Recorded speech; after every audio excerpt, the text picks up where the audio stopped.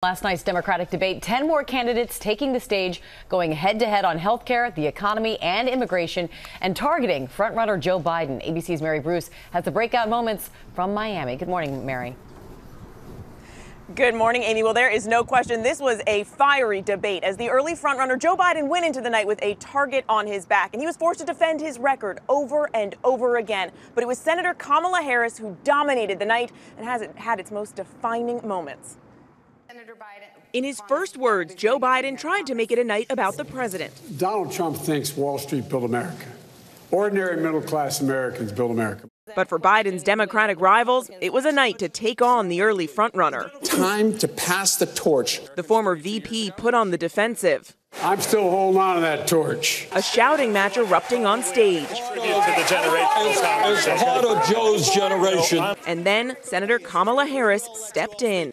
America does not want to witness a food fight. They want to know how we're going to put food on their table. Yes. It was clear the former California Attorney General came ready to play. In the most dramatic moment of the night, she called out Biden's record on race, taking him to task for touting his ability to get things done, even with segregationist senators. I do not believe you are a racist.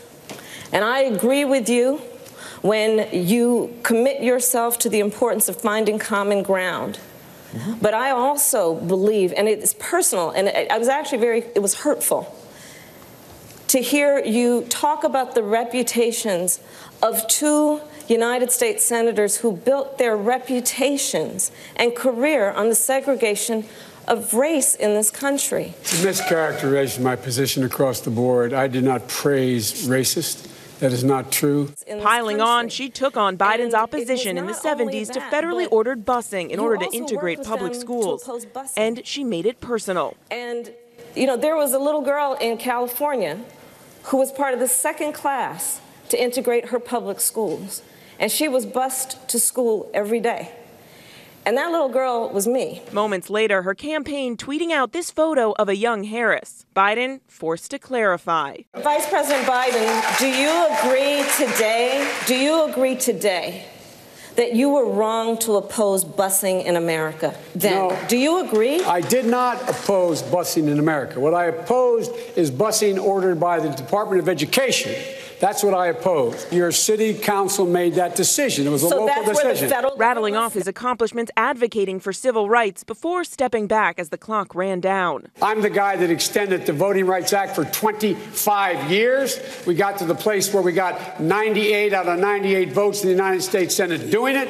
I've also argued very strongly that we, in fact, deal with the notion of denying people access to the ballot box. I agree that everybody, once they, in fact, they should. Anyway, my time's up. I'm sorry. On the topic of race, South Bend Mayor Pete Buttigieg with a blunt admission when pressed about why his hometown police force isn't more diverse. Because I couldn't get it done. The mayor's campaign recently sidelined by a deadly officer shooting that has sparked outrage in his town's black community. He didn't have his body camera on.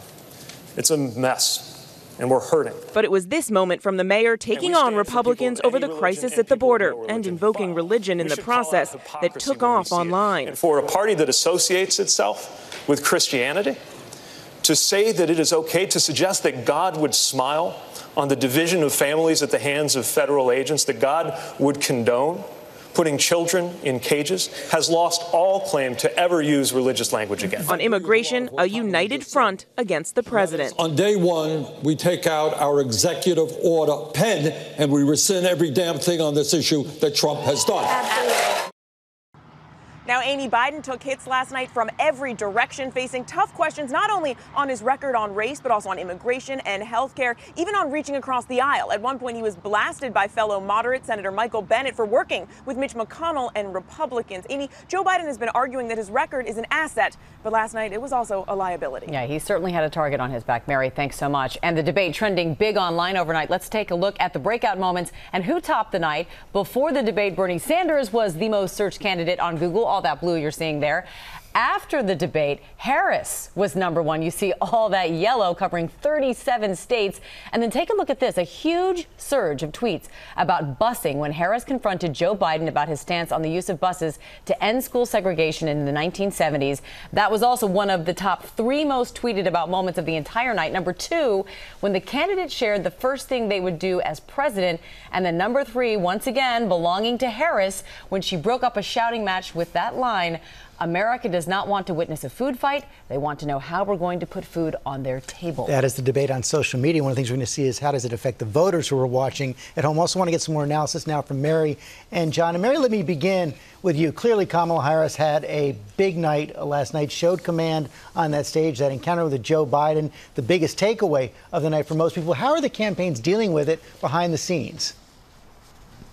Well, George, Kamala Harris's campaign this morning is certainly riding high. She didn't just have one breakout moment, she had several. And they're quick to point out that they are now seeing the results of that. She's had some of the highest fundraising numbers overnight that she's seen so far in her campaign. But, George, this is also just one night, and there are still 11 more debates to come. And that is something that Joe Biden's campaign is quick to point out. Look, they're doing a little bit of cleanup this morning. They say they knew these attacks were going to come. They knew that Joe Biden was going to be the center of a lot of the attention last night. And they say it was his strategy to simply speak directly to the American people. But there's no question the vice president had a rough night, George. No question about that. And meantime, John, the president, true to form, even though he's overseas, tweeting about the debate overnight. And the Republicans really do see an opportunity over the both nights of debates on health care. And last night, that moment on immigration where all the Democrats said they were for giving health care to undocumented immigrants.